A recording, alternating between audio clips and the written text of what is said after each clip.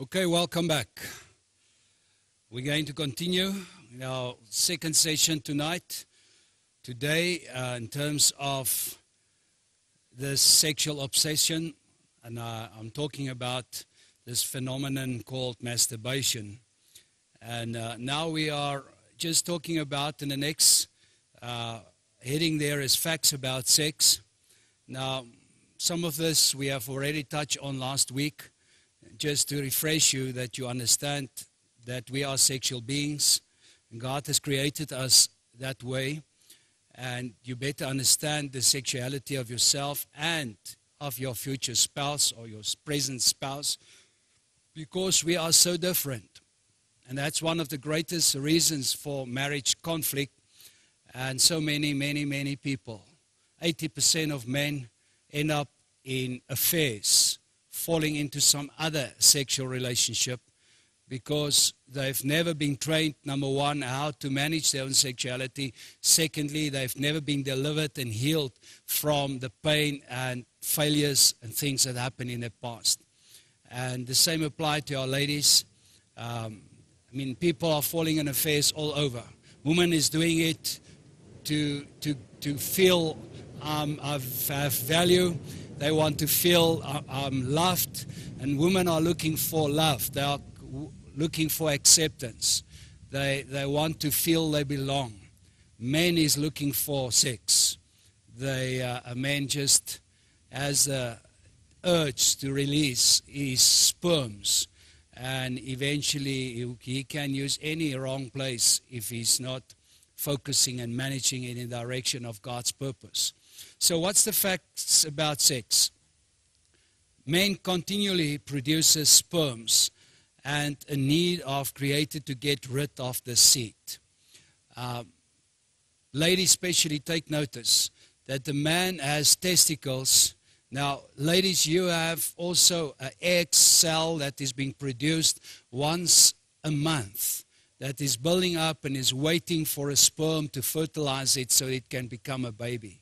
And that egg, if it's not fertilized once a month, it will come out in that way. And I'm not going into the detail of the medical stuff. I think a medical person can explain this far better than me. But therefore, you have your monthly periods.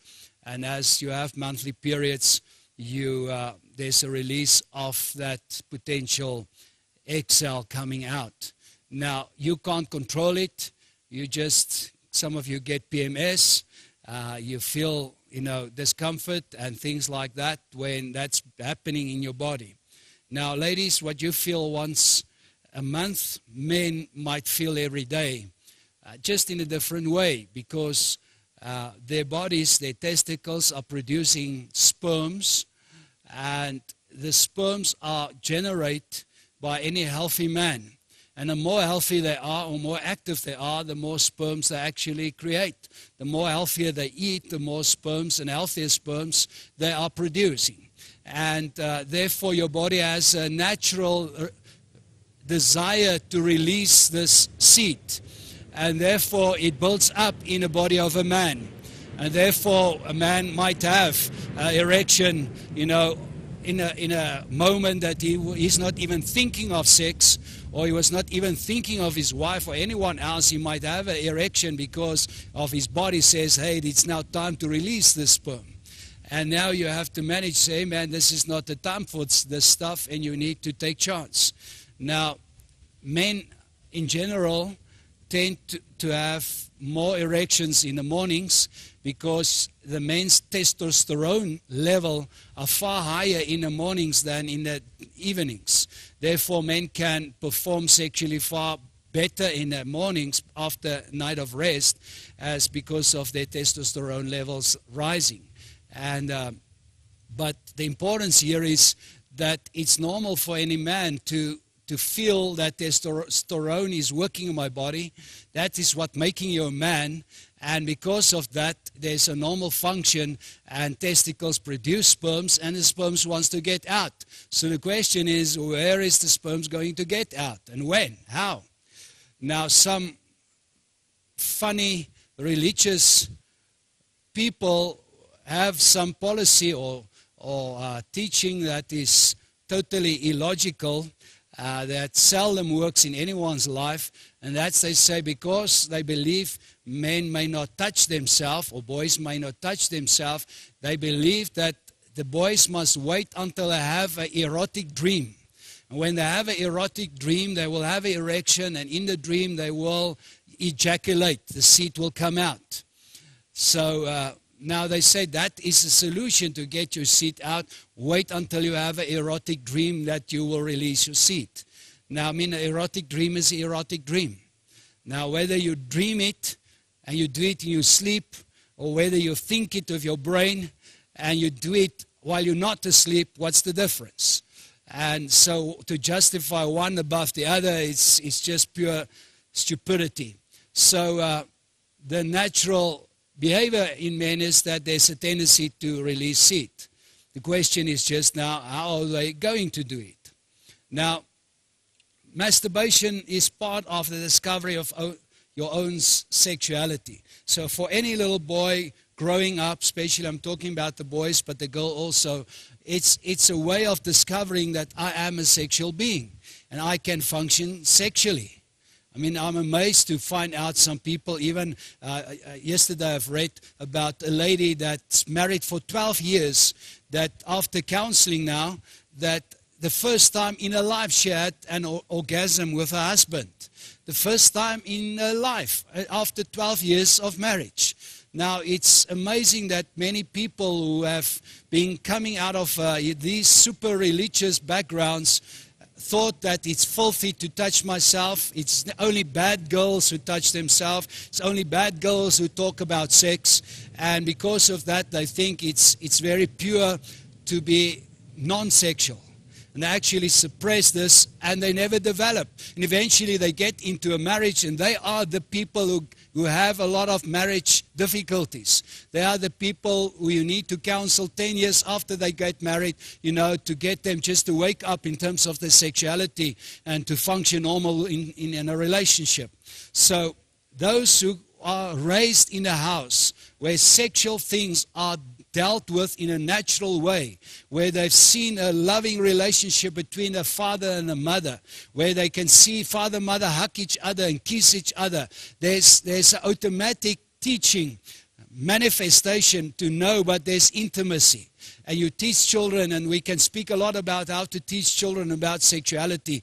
But children who's raised in a healthy home, where there's a lot of love and acceptance and hugs and kisses, those children are raised sexually healthy.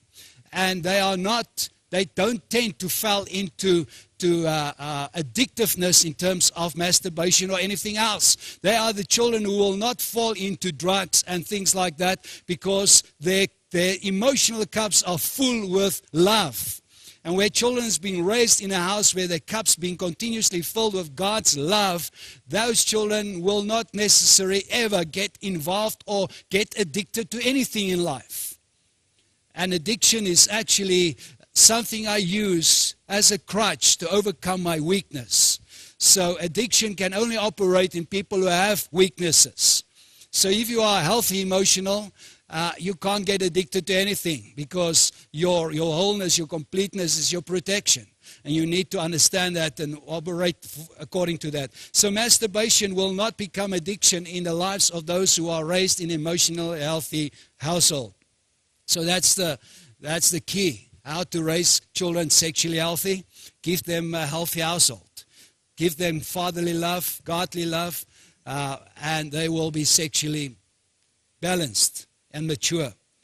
Masturbation can be addictive if a person is emotionally broken. Many times masturbation is an escape from the reality of pain or distress to an own created pleasure.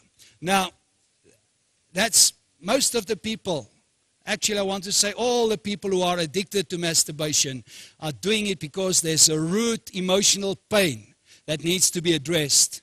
And I mean, you find many people, if we talk about girls, ladies, they will be addicted to masturbation and overeating.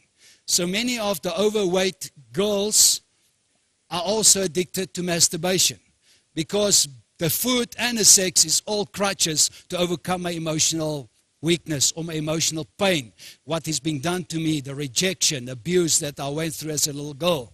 Now, so I see masturbation or addiction to masturbation in the same way as overeating. And you need to learn how to eat well and eat balanced and to care for your body. The same apply in terms of the sexual. So I really want to help you to get delivered from the lie that touching yourself is a sin. If that is the focus, then you are missing God's purpose, like eating food or visiting people or watching TV. TV can become just as an addiction or a wrong activity than masturbation. So it's all about God, number one, first in your life, priority right in your life. You need to get focus and then you need to care for your body. So what would I say to that young man that came to me and say he's masturbating every day? I was explaining to him that sex is a gift from God. And then I teach him, that I want to help you to get free from addiction to sex. And I did that. I pray for him, I help him so that sex is not his obsession anymore. That I said, man, you pray with it, and when you feel you have sexual urges and desires, you pray. You say, Lord, strengthen me. I feel I have a desire for sex, and I want you to help me to take charge over it. And I think there's a healthy position where children can come without guilt to know that, I need to release the sperms. I need to release this or get this tension that's been built up in my body to be released, to come out of my body so that I can relax, sleep better, and function better. And it's obvious that when sexual energy is being released, you sleep better, you actually concentrate better, you function better, and you're more relaxed if you are not operating under guilt. So it all depends on your understanding of this. So the power of fantasies. On that next page, I say masturbation can be positive. You see that? Get rid of repressed sexual energy. And I give you the reason where it might be positive. When a spouse is sick or unloading of seed, activate endorphins that heal, practice sexual fitness. Now I know it would be people, and there will always be people that's against what I'm saying here. And I really don't care about them. I only care what God is saying. I want to communicate truth to you. Because I want you to be healthy. I want you to be free without guilt. I want you to enjoy life. And I want you to enjoy everything God has given to you. And not get addicted to anything. The only addiction, if we can call it addiction, is God himself, is Jesus Christ in your life. You need to be a worshiper. Spend time in the presence of God, worshiping him. You need to be physically active and do active things. Then sex won't become the main focus in your life. So the power of fantasies. Just a little bit about this, because this is the downfall of so many people. I believe that fantasies in general is not sin. I believe fantasies can be positive and be used well in a marriage relationship, where two comes together and there is fantasies that is within the rules of the marriage or the rules of this relationship. And fantasies about great things we've done together, great things we're going to together, memories about great stuff we had together. There's nothing wrong about good memories. And fantasies can be built on good memories and things that we want to do and did do things together. So fantasies can be great. But the problem for most people is they can't separate fantasies from the sexual masturbation. And therefore, they always need to focus on some pornography. They have to focus on some illegal picture or something they are thinking about. Then they will masturbate. And that misses the whole purpose. That is taking the baby, throwing the baby out with the bath water. Then, the real problem is what you are thinking. The real problem is the thoughts in your mind. And Jesus said that whenever you desire a woman here, it is the same as you've done it already yourself. So we need to help you with that, to realize that the sinful activity is here. I have to war here. I may not allow pictures, women, faces, persons that's not my wife to come into my mind. I may not fantasize, and therefore, and how difficult it might sound, masturbation without fantasies might be neutral. There's nothing in that. But people will not like to do that, because even many psychologists will say, man, I have any fantasy. I've seen books for married couples that say, man, fantasize anything. Fantasize that you're sleeping with your neighbor's wife. It's fine. And we know from God's perspective, it's not fine. And so I need to operate within the framework or the borders that God has given there, what I may do in terms of fantasies. So fantasy is usually an escape from reality to something or somebody that is inaccessible or forbidden. Fantasies can be used positively also. Fantasies become sin when it's causing wrong thoughts.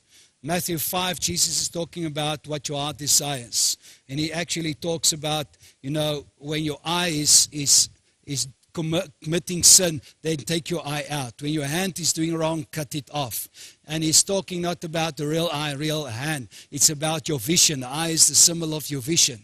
You need to cut those visions, those fantasies that is causing sin in your life. You need to cut those actions. The hand is the symbol of things that you do. You have to cut these wrongdoings, wrong practices out of your life if it causes you to fall. So how do I overcome and manage masturbation? So it's not about just overcoming it, but managing it. To bring it in the presence of God, that there is no guilt, that you know that God is looking after you, and that God has given you that sexual energy you feel inside of you, and that you can present it to God. Say, Lord, I feel it. What must I do now? Help me with this, Lord. And that I always can bring it back to God, that He can help me and teach me in terms of this. First of all, you need healing and deliverance from all molestation, pornography, and experimentation. So those things always have some negative effect. Most of that is even demonically. It causes emotional pain and demons to come in your life that causes sexual dysfunction. Therefore, when you've been involved in any molestation acts in your life, if you've been involved in watching pornography, if you're involved in watching sexual things that's illegal and stuff that you've seen, even hearing stuff, especially with the girls, many of us are even getting pain through what we hear. We are getting sexually dysfunctional by what we hear, not only what we see. Get healing. And you go to someone, you allow your leader, and you allow a counselor to come and minister and break that stuff. It's easy, it's quickly, but you just need to bring it out, confess it, and let God wash it and clean it and free you from that forever. And then you have the responsibility, as the Bible says, think about the things that's up there, that's clean, beautiful, positively, godly, and not the things of this earth. So you have to manage your mind. You have to think. Stop thinking about the bad things in this world. You're watching news, you're watching all the bad movies and stuff, so you're filling your brain with a lot of bad stuff. The Bible says, think about the good things, the positive things. Fill your brain with God's godly things, and then it will become far more easier. Accept and develop your own sexuality. Speak to God about it. Accept it, develop it. And somehow you need to understand how your body works. You need to understand the sexuality of your body, how it functions, even as we prepare you for marriage. Number 4, the fruit of the Spirit is self-control. So when the Holy Spirit works in your spirit, the result of that is all the 9 fruit of the Spirit, love, joy, peace, and etc. But part of the 9 gifts of the fruit of the Spirit is the fact that you have self-control. It's a supernatural ability to control yourself. So you're not like a dog. When a dog sniffs the neighbor's dog that's on heat, he will go mad and he wants to get that bitch. But you are not like that. God wants you to manage and control. And whenever you see stuff that's sexual and things that's controlling your mind, you take responsibility, you take control, you submit it to the Lordship of Jesus Christ, to the presence of the Holy Spirit in your life. Avoid being alone. and aimlessly lying in bed. That's most children's problems. They don't have things to do. They are busy with rubbish, and they want to do, and eventually sexual experimentation becomes part of the game they play to keep themselves busy. Lead the full life of sports, friends, and spiritual edification. Get married and enjoy a maximum intimacy life with your spouse until you go to heaven. And that's the best that you can do and enjoy. God wants us all, and that's why He gave you a helpmate to fulfill you, to be together forever. Now, in the last couple of minutes, I want to just speak about sexual obsessions in terms of pornography, lust, affairs, and others. Now, I think I've mentioned some of it already. And just awareness of some of this. Let's talk a moment about pornography. Pornography is... And you get different kinds of pornography. You get what they will call hardcore or softcore. And obvious in the world, people will say, man, softcore pornography is not so bad as hardcore, and so on and so on. I've just recently heard a psychologist speaking on South African television about the potentially pornography in South Africa. And she said that she thinks it's good for children to watch pornography. It's a good educational training for them. Now, that's the opinion of someone who does not know God. And, when your children is being raised in a healthy household, they don't need to see those things that way. This lady who's a psychologist to say this, first of all, she's divorced. She hasn't got a husband, and she's living in affairs with many men and people. And so she has got no right to speak, not on behalf of the people of God. Now, what is God saying about this? What's the power of pornography? And you need to understand, and there's a lot of study being done on pornography, and you need to know, pornography is equal to the strongest drug you can get. Think about a strong drug, heroin, opium, all the other names. Pornography has the same effect on your brain.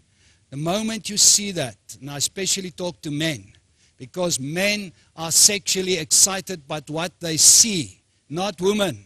That's why pornography has got very little influence on women.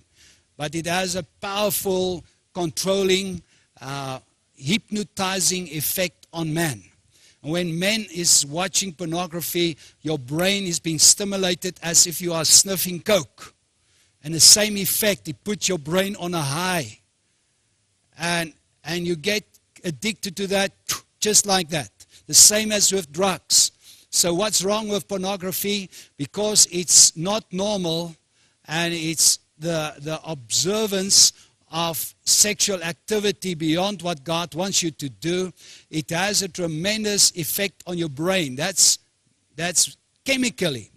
But secondly, it also has a demonic effect on your system.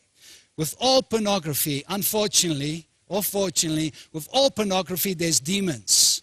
And whenever you watch pornography, you are opening yourself up for the potential picking up of demons in your life. That spirit of lust is coming through that pages. It's coming through that movie. And as you watch these blatant pornography, that spirit of lust is just coming on you, and it makes you excited. It wants you to have that, and that spirit of lust will drive you to perform. Now, some people are thinking, and even psychologists will tell people, if you have a low sexual activity, watch pornography so it will stimulate you. Man, that's not the solution. God wants you to be stimulated by your wife and your husband in a healthy, correct way. So I will teach you that you don't need pornography in your life, but you need God and a love relationship and security and tenderness and ministry to one another, and that will change your life. So that, your own sexual experience with the spouse, your mate, your girl, your woman of your youth, that becomes so much fun and fulfilled and joy, that it's far better and far beyond what pornography can do to your brain. And so many people are addicted. I had a person who even flew in from Europe twice now to come and see me. because he said, I can't deal with this pornography addiction in my life. So the first time he came to see me, I was ministering to him, and he was even not a believer at that time. He was not believing in God and in Jesus. His wife was, but he said openly, I'm not a believer. I said, all right, God loves you so much. When I pray for you, He will heal you immediately. So, and He did. I ministered to him. He went back to Europe. A year later, they came to South Africa again. They came to visit me. No, not a year, 2 years later. He said to me, you know, for 1 year after you've prayed for me, I was totally free. And then I made a mistake one day. I just wanted to test it, and I went to watch it again, and it hooked me again. And it got a hold on me again. He said, it's not as strong as it used to be, but it's still there.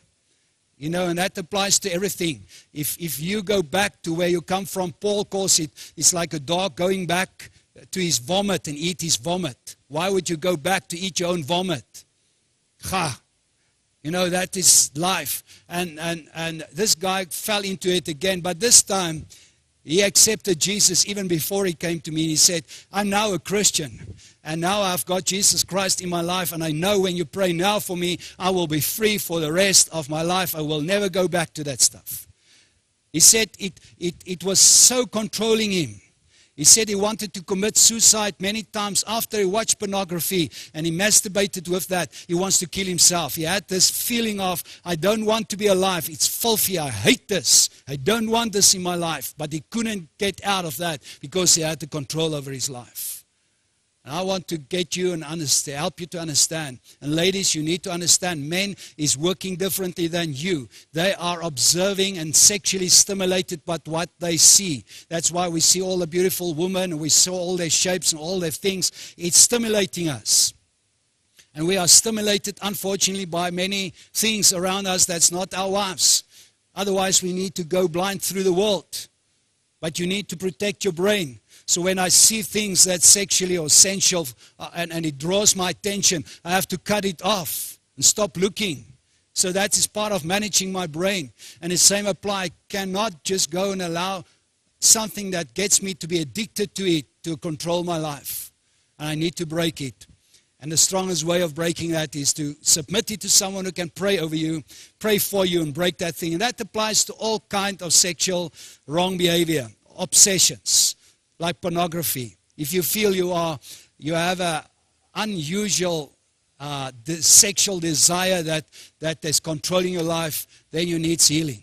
You know, and what is unnatural? Some people think, women has told Tisa and me so many times. You know, one lady said, there's something wrong with my husband. He's a sexual freak. He wants sex more than once a month. Now, the freak is not the husband. The freak is this lady, because there's something wrong with you. Now, that is the world that we are in. People have different expectations. They don't know how this is working. And but you get people. I had a guy who masturbated 4 times a day. And that was even still not enough for him. And he was sniffing drugs with that to heighten this experience. He was drinking some medicine that had some opium inside of it just to heighten this experience of his sexual drive. And so people are so many times bound in this and need deliverance. If you're bound into affairs, you continue falling into them. You can't stay away of playing games with this. Then you need healing and you need deliverance. This needs to be cast out of you. You need to come out of that forever in your life. All right, there's even some other funny obsessions that people have beyond the normal ones that we normally hear. And that's, for some of you, unbelievable to think about. But there's people who prefer having sex with animals. And they are out there. There's even young people and children who experiment with that. And people who get addicted to that and they make that part of their lives. Now, the Bible is very strong on this.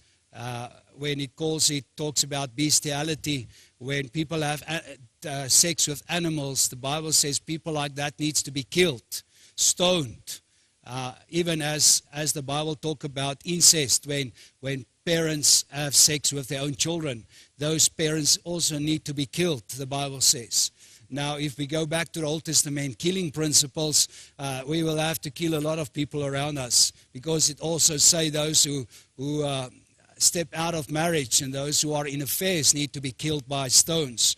Then we will have a lot of less people around us. Now, then we find people who we do flashing. And it's amazing that there's really people like that. And when you go to student areas, especially where there's flats where people are living in, you have continuously these men that's walking around outside with their coats on, and then they are watching wherever there's girls looking out of a window, and they will open up naked underneath and to show themselves. Now, their satisfaction is in the fact that people see them naked. They seldom or ever have any, even erection, or maybe they have erection, but they don't. Their joy is in the fact that they've been seen, that someone saw them. And people get addicted to that. I remember that it was a well-known guy who, with a great family, wife, children, who came to see me to say that this thing is haunting him. He's been caught up in this thing. He can't get, every weekend when his family does not know what he's doing, he's slipping out on a Friday night, and he's going to neighborhood where he can find open windows and getting people to watch out so that he can flash for them. And that was part of his life, and he couldn't get out of that. And it's very sickening. It's it's dysfunctional, and you need deep healing for people who are doing that, who wants to show off and feel some satisfaction in that. Now, normally, you need to understand it, when there is people who love sex with children, for instance, what we call pedophiles.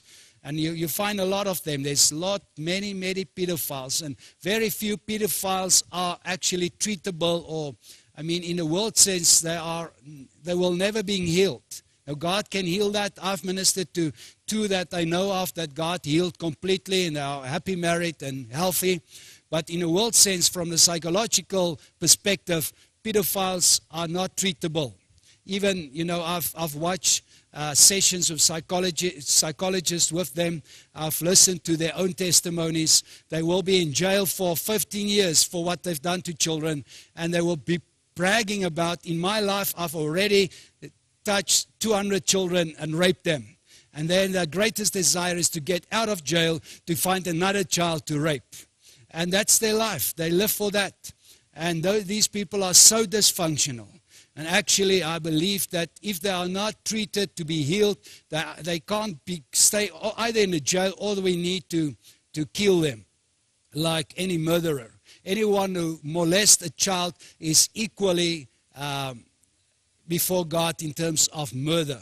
And as we treat with murder people, we need to treat them the same way. Pedophiles are very, very destructive. Any pedophile destroy at least up to 200 children's lives in his lifetime. 200 children he will destroy in his lifetime. And he put the same spirit that's on him on these children. So you need to understand, that's why we need to get rid of them in the community. Either heal them or kill them. And you can decide which one you want to do. But we want to heal people. We want to restore them. We can't allow them in the community. We can't allow them to go around, because they destroy lives. And there's many of them. And they will end up becoming Satanists or culture leaders. But many of them are in high positions. They are normal people per day, but they are destructive and destroy even their own children. Some pedophiles are stepfathers and old men that destroy the lives of little girls and little boys. I've worked with a family where the man, the ex-husband, raped all the girls and all the boys of his own and of his new husband. We talk about a lot of children that he raped, all of them. Part of his anger and part of his destructive behavior. This guy is totally dysfunctional. And so there's always hope for someone who wants to get healed and restored. Then you find people who love having sex with pain. The more pain, the more they enjoy the sex.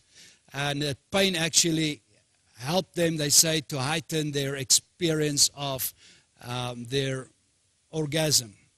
And there's people, they get addicted to this. And they are just this dysfunctional as any of the others who wants abnormal things to happen to satisfy their sexual behavior. So again, we need to ask what's normal, what is being allowed by God. Sex is being given to us to be fulfilled in marriage for two people who can enjoy each other and be fulfilled by each other. Now my challenge back to you people as we close the session, and next time we're going to talk about homosexuality and why people are becoming homosexuals and how we can heal them and help them. Now, in the groups, obvious, I don't expect you in your groups or with people around you to share now your deepest sexual problems. I don't want you to do that. I want you to, if you need healing, and many of you do need healing, please find someone that you trust, that you can share this with to receive healing. For the ladies, find a lady. Men, find a man. Our approach, remember that, is as men, I never counsel women. And my wife never counsel men. If we do that, we do it as a team. But so ladies, never come to me and expect me to counsel you. I don't counsel ladies. I will refer you to ladies that can do a better job than me. Please find someone, and we can refer you to someone where you can really get healing. But your sexuality, it's so important in your life that you are healed, that you are delivered from all guilt feelings, that you are delivered from any addictiveness, any wrong, funny, strange, obsessive behavior. You need to be delivered from that so that you can be healed for the rest of your life. And people are addicted to funny things. I remember the day when one guy was with me and I thought, I've heard everything in life. And he said, I want to tell you something, you have to pray over me because I have this big problem. I said, it's fine, I've heard everything in life, so you can't shock me. He said, yeah, but this thing you have never heard. I thought, man, you don't know what I know. Actually, I have not heard this one before. And he said, you know, I have a problem. When I smell socks, you know, socks, the sweaty socks, smelling, stinking, sweaty socks, it says it activates him sexually. I thought, wow, that's a new one. Now maybe there's some of you that there's something you need deliverance from. So anything that's abnormal, anything that is controlling your life, anything that you are even not sure of, get to someone who can pray and help you. And make sure that you are helped, that you're healed, restored. If you are dysfunctional in your marriage, please let us help you. First, you yourself being healed, and then we work with your marriage to get your marriage relationship healthy and healed. We would love to help you. This ministry is there to make people whole, complete, and restore them completely. So I bless you in Jesus' name for completeness in your health, completeness in your sexuality, completeness in your function and your normal lifestyle. And to glorify God with this temple and every day in everything you do. And enjoy life, enjoy what God has given to you, enjoy the husband and wife that God has given to you. And sacrifice everything to God. Now in your groups, just pray for one another. I don't want you to share secrets now.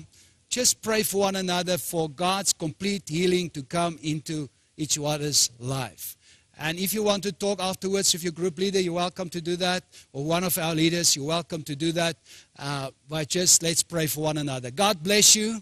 May you be strong, growing, mature, healthy in every aspect of your life. Love you. Bless you. Bye-bye.